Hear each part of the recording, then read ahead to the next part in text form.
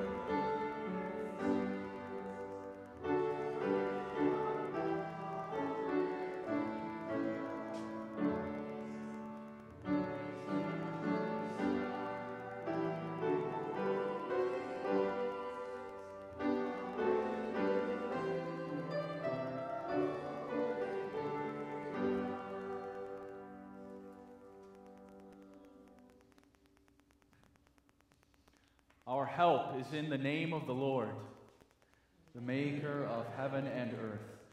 Let us confess our sins in the presence of God and of one another.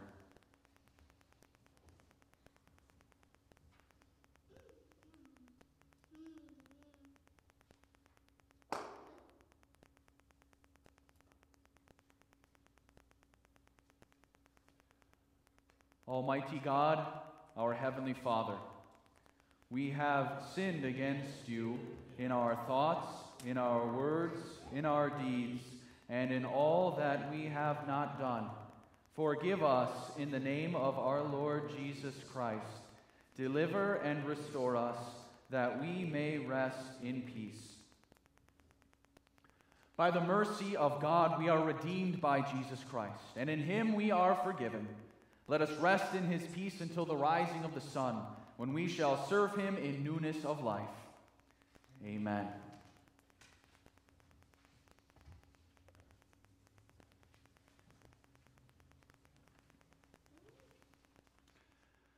We continue now with God's word selected for today, beginning with a reading from 2 Samuel chapter 7. These words will serve as our sermon text for today. Then King David went in and sat before the Lord, and he said, "Who am I, sovereign Lord? And what is my family that you have brought me this far? And as if this were not enough in your sight, sovereign Lord, you have also spoken about the future of the house of your servant. And this decree, sovereign Lord, is for a mere human. What more can David say to you? For you know your servant, sovereign Lord. For the sake of your word and according to your will, you have done this great thing and made it known to your servant. How great you are, sovereign Lord. There is no one like you, and there is no God but you, as we have heard with our own ears." The word of the Lord. Thanks be to God. We continue now with our Psalm of the day, Psalm 110b from our new Psalter, "All People That on Earth Do Dwell," available for you on the screens.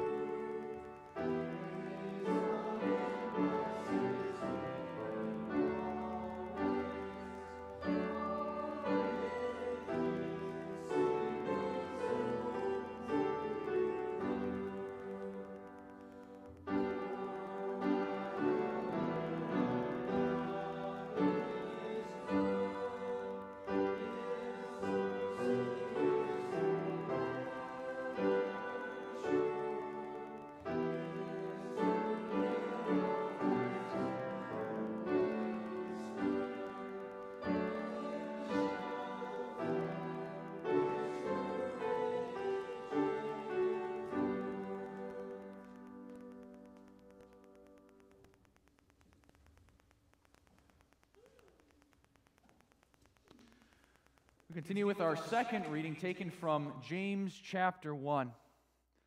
When we give thanks, we remember not just that we are thankful, but we're thankful to someone, the one from whom all good things come. Don't be deceived, my dear brothers and sisters. Every good and perfect gift is from above, coming down from the Father of the heavenly lights, who does not change like shifting shadows. He chose to give us birth through the word of truth, that we might be a kind of first fruits of all He created. The word of the Lord. Thanks be to God. Please stand for the gospel reading. Our gospel for this morning is taken from Luke chapter 19. Here we really see how the gospel works, thanksgiving in the heart of the believer. Jesus entered Jericho and was passing through. A man was there by the name of Zacchaeus. He was a chief tax collector and was wealthy. He wanted to see who Jesus was, but because he was so short, he could not see over the crowd. So he ran ahead and climbed a sycamore fig tree to see him, since Jesus was coming that way. When Jesus reached the spot, he looked up and said to him, "Zacchaeus, come down immediately. I must stay at your house today." So he came down at once and welcomed him gladly. All the people saw this and began to mutter, "He has gone to be the guest of a sinner." But Zacchaeus stood up and said to the Lord, "Look, Lord, here and now I give half of my possessions to the poor, and if I have cheated anybody out of anything, I will pay back 4 times the amount." And Jesus said to him, "Today salvation has come to this house, because this man too is a son of Abraham. For the Son of Man came to seek and to save the lost." The gospel of our Lord. Praise be to you, O Christ. We continue now with a sung response.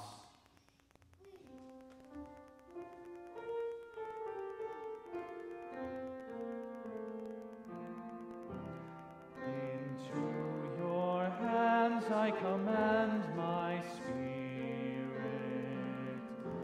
Into your hands I commend my spirit. You have redeemed me, O Lord God of truth. Into your hands I commend my spirit. Glory to the Father, and to the Son, and to the Holy Spirit. Into your hands I commend my spirit.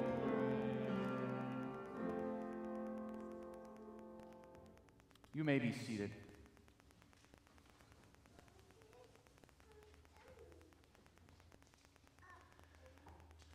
Grace, mercy, and peace are yours from God our Father and from our Lord and Savior Jesus Christ. When Thanksgiving is over, when the meal is done, the table is cleared, maybe the guests are leaving or everybody has left from the table, what do? Do you just throw everything in the sink, soak it until tomorrow, put your feet up, and slowly slip into a mashed potato-induced coma? Do you find yourself still sitting there around the table with a cup of coffee or a glass of wine, having gone down countless conversation rabbit holes? Do you find yourself sitting back and reflecting, thinking about the day that has gone by and thinking about the namesake of that holiday, thinking about Thanksgiving? Do you reflect on that, what has been given to you, and the one to whom, or the one who has given it to you? In our reading today, David had done a lot of reflecting. And in his reflection, he was led to recognize and declare something incredible. And as we look at this account of David, and as we look at the parallels to our own life, we come to that same great conclusion. We come to this great thought, and we declare with him, how great is God? Now, if one were to look at the context of this reading, you may have another thought at first, a thought that says, well, how great is David? Because everything up to this point has been talking about David and his ruling as king, how much he had done for the kingdom of Israel, how much he had done in service to his God, how he had lived this faithful life as king. Conquest after conquest, he had taken care of all of God's enemies. He had expanded the borders of Israel to as far as they would ever be. He had ushered in a golden age for the people of Israel. He had brought about this spiritual renewal among the people. And now he was at rest, done with his wars, done with any danger or threats to the kingdom. And now here he sat at rest and at peace in his beautiful palace and enjoying the fruit of all of his labor. But David wasn't satisfied. In fact, he was guilty. He was guilty because he was stuck in this wonderful palace while the ark of God was sitting in a meager tent. And so he wanted to do something about that. He wanted to give God a house for his ark, to give God this wonderful place to dwell among his people in the city of Jerusalem. And so he went to work planning and strategizing what was going to take place. But he never did get to building it. Because as he was planning, God sent the prophet Nathan to tell David, "You're not going to do this for me. This isn't what you're going to give to me. In fact, I've got something to give to you. I am going to give you a house." God would establish David's kingdom by bringing about that ultimate king through his line, by bringing that promised Savior. By that saving work, God would establish the Savior as king of all, and he would reign forever and ever. And this would come from David's line, from David's own family. Now, David didn't get upset that he didn't get what he wanted to do this thing for God. Instead, he heads off to where the ark of God was. He goes to stand before God. And on the way, he reflects on what God had said he would do. And when he got there, he sat before the Lord and he says, "Who am I, sovereign Lord? And what is my family that you have brought me this far? And as if this were not enough in your sight, sovereign Lord, you have also spoken about the future of the house of your servant." David couldn't help but reflect and give thanks and praise for where God had gotten him at this point, taking him from a lowly shepherd to making him the greatest king in Israelite history, to blessing him with family and children, with riches and wealth and peace. But he points this out, that wasn't enough for God. In fact, the words David uses, "Lord, this is too little for you to give to me." God had something greater planned for David. He had his salvation and his eternal life in mind. But as David considered that, as he reflected on these things God had said, he recognized something incredible about the way God had blessed him and was going to bless him. Who was he? Who was David that God would do something like this? Well, maybe the answer would be, well, David, you are king. You're the greatest king in Israelite history. You have this amazing reputation. Look at all you have done. Look at all you have accomplished. Look at your obedience to your God. Are you not deserving of this? But as David stands there before the holy, righteous God, as he considers what God himself says, he himself recognizes himself as a mere human. Well, what's wrong with that? Well, as God says what humans are, like every other human, David was a sinner. And as he himself points out in Psalm 51, he was a sinner from birth, undeserving of anything from God. And yet, though he didn't deserve it, God still does it. He still wanted to do this for David. For the sake of your word and according to your will, you have done this great thing and made it known to your servant. David reflects on who God is. That He is a God of grace, a God of undeserved love, one who is merciful and compassionate. He doesn't give because people need to work for it. He doesn't give because people have earned or deserved it. He gives because He is gracious. He gives because He loves to give. He loves His people, His children. And that left David speechless. What more can David say to you? How great you are, sovereign Lord. There is no one like you, and there is no God but you, as we have heard with our own ears. As he reflected, all he could do was marvel and give thanks.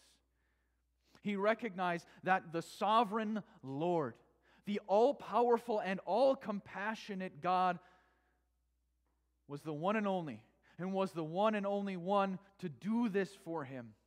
And so He was the one and only one deserving of thanks. And that's something for us to reflect on during this time. We have so many things to be thankful for that one holiday is not enough for us. And we can think about how far our God has brought us to in those times. But have we really reflected on that? Have we really considered the reason we have these blessings? We know that, yes, they come from God. God gives us these things. But are we worthy of them? Are we truly deserving of what we have? Sometimes there's a problem where maybe our words of spoken thanks kind of hide our thoughts and attitudes of entitlement. Yes, we give thanks, but we give thanks for the things that deep down we think we deserve. We are deserving because of how hard we work. We are entitled because of who we are and what we have done for our God, so we should be getting these things. But if we seriously reflect, just as David has done, if we ask that question, who am I that God does this? And as we reflect on who God says that I am from birth, we find ourselves not as worthy or deserving as we might think. For if we look at ourselves in accord with God's word, we find ourselves admitting the same thing, that we are a mere human, that we are just human. And that means that we are sinful. That means from the moment that we were born, we stood opposed to God and His will. We stood as His enemies. We had been created to give God our everything, our heart and our soul and our strength, yet because we are sinful, we wanted nothing to do with that. We turned away from Him and disowned Him. And what's worse is we took the things that God has given to us to use to be a blessing, and we turned them into tools for our own sinful ambition. We use them to strive after what we desire instead of what God wills. Or maybe we look at those things that God wants to richly bless us and we despise them, we ignore them because they're not what we want, they're not what we think we deserve. Or maybe it's the opposite. That we take these things that God has given to us and we turn them into our idols, we turn them into our false gods, putting them ahead of the one who has given them to us in the first place. When we look and see that we're someone like that, we recognize we're not worthy. We don't deserve the things that we have. In fact, if we were in God's shoes and someone treated us that way, it would be very easy for us to not want to give someone that at all. But tonight we reflect on our God and recognize that He's not like everyone else. That He's not like you and I. Because He gives like no one else does. Because He simply gives on account of His love. He gives simply because He desires to bless His people. He wants to bless His children. He wants to bless you. His people, His dear children, who He made His own through baptism, who He wrapped in Christ's righteousness, who He brought to saving faith. You are His child, and He loves to give to His children. Not because you have done anything to earn it, but simply because He wants to bless you. And He does. And He lavishes those blessings on you. He pours them out over you and over you. Simply reflect on how He has gotten you this far, to where He has brought you, how He has blessed you in your homes, in your pantries, in your closets. Think about the family and the friends and the loved ones that He has given to you to be a blessing to you. Ponder how He has advanced you in your work and your job to provide for yourself and your family. Consider the rights and the privileges and the liberties and the freedoms that you have in this country. How great is God that He has brought you this far in your life. But you know what? Though He lavishes those things, and He loves to do that, to give you these earthly blessings, it's not enough for Him. It is too little of a thing to lavishly bless us here in this earth with temporary things. He loves you so much that He wants you to have perfect, eternal blessings. And He loved you so much that He sent His Son to provide those things for you. He gave you His greatest blessing in His Son, Jesus Christ, who came to live for you, to die for you, to rise from the grave for you, to be a king for you. The one to come from that line of kings to be that eternal great king. To come and conquer sin, death, and the devil. The one to reign over you, to bless you, to guide you. This one who was perfect, who was sinless.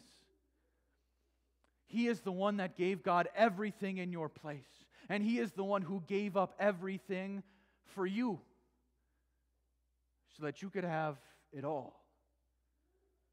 Forgiveness of sins. Peace with your God, that you no longer stand separate from Him. You now have the certain hope and peace of eternal life, that you get to be there with your God, free from this world of sin and death. This is how great your God is. That He would deliver you from sin, that He would deliver all of us from sin, so that we could enjoy those eternal blessings with Him forever. So what more can we say to God other than He's great? There is no one else like Him.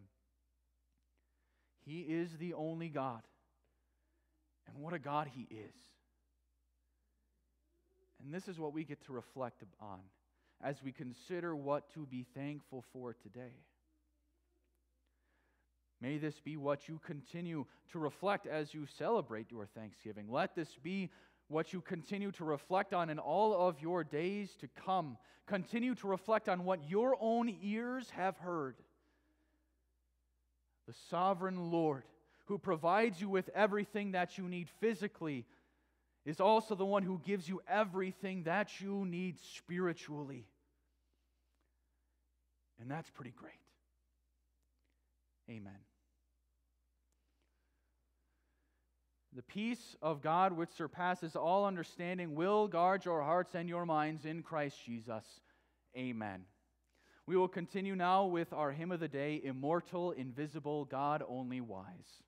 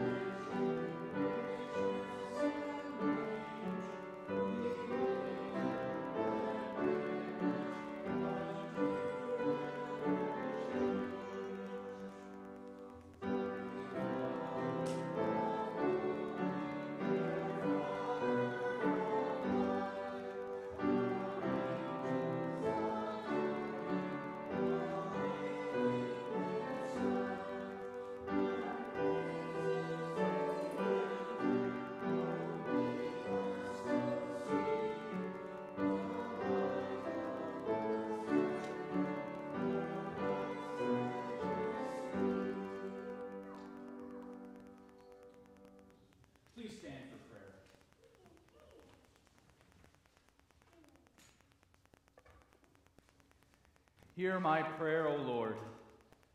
Listen to my cry. Keep me as the apple of your eye. Hide me in the shadow of your wings. In righteousness I shall see you. When I awake, your presence will give me joy. Be present, O merciful God, and protect us through the silent hours of this night, so that we who are wearied by the changes and chances of this fleeting world may rest in your eternal changelessness, through Jesus Christ our Lord. Amen. O Lord, support us all day long, till the shadows lengthen, and the evening comes, and the busy world is hushed, and the fever of life is over, and our work is done. Then, in your mercy, grant us a safe lodging and a holy rest and peace at the last. Through Jesus Christ our Lord. Amen. O God our Father, by your mercy and might, the world turns safely into darkness and returns again to light. We place into your hands our unfinished tasks, our unsolved problems, and our unfulfilled hopes, knowing that only what you bless will prosper. To your great love and protection we commit each other and all those we love, knowing that you alone are our sure defender, through Jesus Christ our Lord. Amen. Keep watch, dear Lord, with those who watch or work or weep this night, and give your angels charge over those who sleep. Tend the sick, give rest to the weary, pity the afflicted, soothe the suffering, bless the dying, and all for your love's sake. Through Jesus Christ our Lord. Amen. Look down, O Lord, from your heavenly throne, and illuminate this night with your celestial brightness, that by night as by day your people may glorify your holy name. Through Jesus Christ our Lord. Amen. We join together to pray. Our Father, who art in heaven, hallowed be thy name. Thy kingdom come, thy will be done on earth as it is in heaven. Give us this day our daily bread, and forgive us our trespasses, as we forgive those who trespass against us. And lead us not into temptation, but deliver us from evil. For thine is the kingdom, and the power, and the glory, forever and ever. Amen.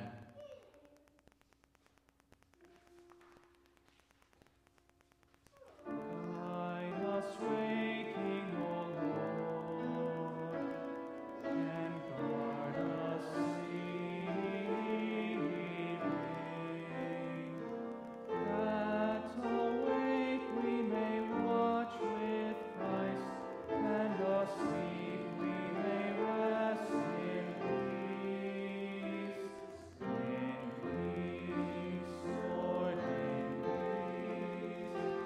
You let your servant now depart, according to your word.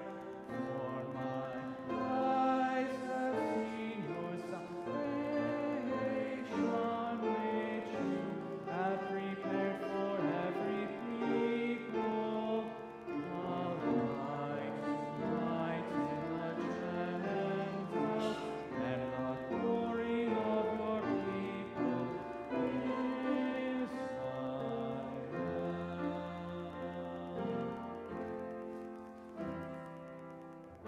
Guide us waking, O Lord, and guard us sleeping, that awake we may watch with Christ, and asleep we may rest in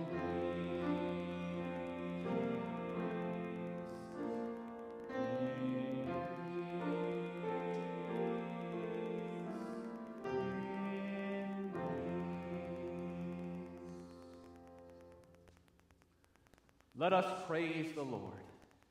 Thanks be to God. The Almighty and merciful Lord, the Father, the Son, and the Holy Spirit, bless and keep us. Amen. You may be seated. We will close this evening with our "O bless the Lord, my soul."